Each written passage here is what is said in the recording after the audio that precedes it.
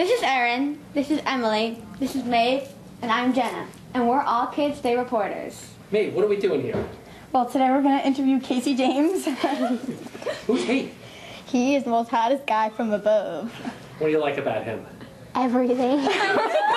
How did you get along with the other participants of American Idol? Very well, yeah. You don't get a whole lot of time to interact with everybody because you're so busy. But things finally calm down and you get to know everybody, and it's really nice because everybody's really good people. Did you ever truly feel that you would go home on elimination night?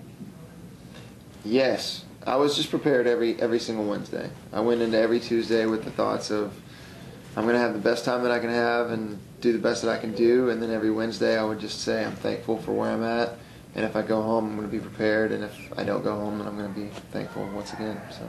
How far do you think you would have gotten in your point of view?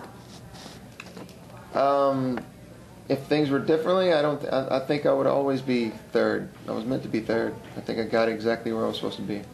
I'm still figuring out how it feels to be famous because I don't think of myself that way, but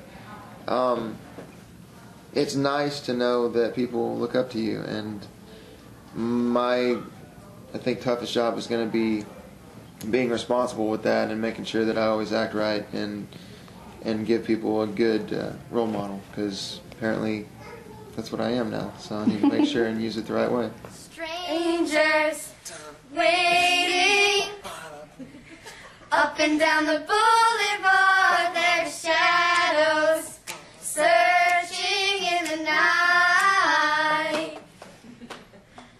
Streetlight people living just to find emotion, hiding somewhere in the night. Applause. Thank you.